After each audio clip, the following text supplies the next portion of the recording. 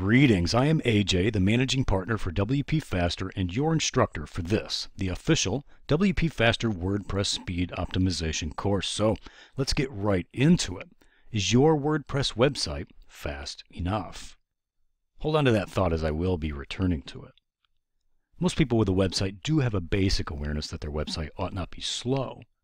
A smaller percentage understand that their website should be fast, and a smaller number still know that the fastest possible version of their website is highly advantageous. But even amongst this latter group, an in-depth understanding of the critical nature of website speed is actually pretty rare. So just how important is the speed of your website? Well, the facts here speak louder than any analogy, metaphor, or simile that I might conjure up for you. So let's just review a small sampling of those. Google is obsessed with speed.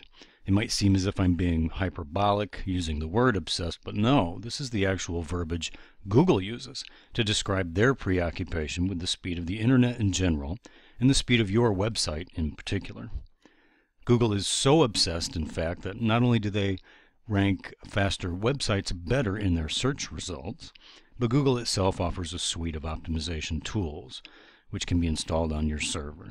The point to all of this, of course, being that Google is so committed to the fastest internet, the fastest websites, and the best possible user experience that they literally give such things away. And they really could be charging for these things and making even more obscenely gargantuan profits than they already do. You've probably also noticed things like Google's predictive search when you use their search engine. Whereas you type, Google is predicting what you are looking for and providing you with likely options in that drop-down box from the Google search or Chrome browser search bar. What you may not be aware of is that Google is actually preloading those options in the background so that when you click on one of them, the navigation to the search result is lightning fast. But why? What is all this fuss about? What evidence is there really that speed matters this much? Well, there's gobs of it. Google found that a 500 millisecond slowdown equaled 20% decrease in their ad revenue. That's massive when you calculate out all those numbers. Millions and millions and millions of dollars in lost profit. Bing found that a 2-second slowdown meant a 2.5% decrease in queries and overall clicks. Again, huge. Amazon found that a 100 millisecond slowdown, that's 1/10 of 1 second, can mean a 1% decrease in their revenue. Yahoo found that a 400 millisecond improvement in load time translated to a 9% increase in traffic. Again, that is massive. Mozilla mapped a 2.2 second improvement to 60 million additional Firefox downloads. A study released by Akamai in September of 2009 came to similar conclusions. 47% of internet users expect a web page to load in 2 seconds or less. 40% will abandon a web page if it takes more than 3 seconds to load. 52% of online shoppers claim that quick page loads are important for their loyalty to the site. So if you want them truly being your shopper, your customer, and yours exclusively, you have to provide them with a fast user experience. 14% will start shopping at a different site if page loads are slow, and 23% will stop shopping or even walk away from their computer. And that is devastating information because these people have cash in hand. They're ready to give it to you for your product or service, and if you have a slow website, they literally walk away from their computer.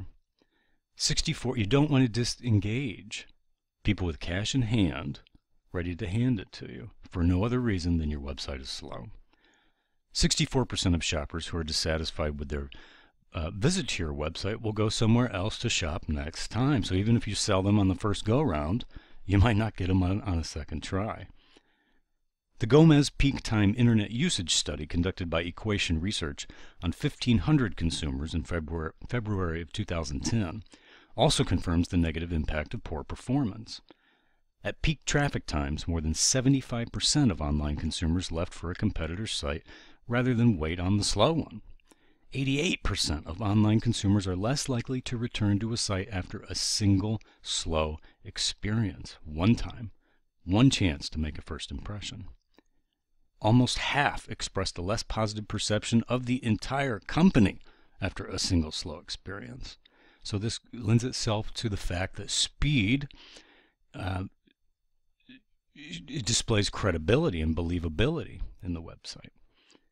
More than a third of people will tell other people about a disappointing experience on a website. A slow website will be identified as such and talked about as such. And this is an irony that anyone who's worked on the internet for any length of time is all too familiar with, and that is specifically that trying to get positive reviews, deserved as they may be, are very, very difficult. Whereas if someone has something to complain about, well, they're going to complain, and it's just the nature of the beast.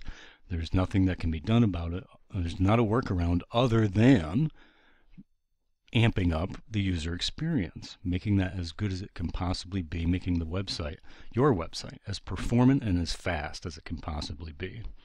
And I wanted you to note the age of this research. It's old. In internet years, it's ancient, in fact. People's expectations of and appetite for snappy user experiences have only increased in the interim.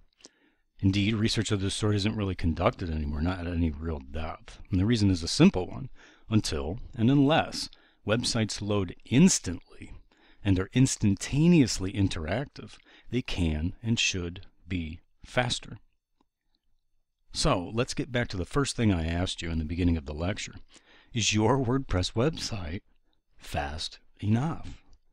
Well, the answer is, as I hope you've now deduced, an unequivocal no.